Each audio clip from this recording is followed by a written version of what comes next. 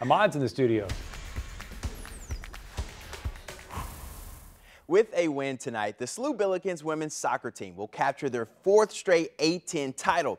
Earlier today, the men's team looked to get on the women's level and compete for a conference title as well. Taking on Fordham, this game would go into double overtime before entering PKs. Tied at 2 in shootouts is when Majid Morano makes this look easy for a 3-2 Billikens lead. Then Yuan Webster seals the deal, 4-2 in PKs as SLU advances to the A10 finals Sunday.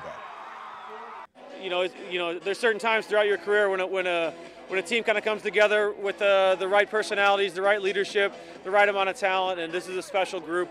We're excited to keep going.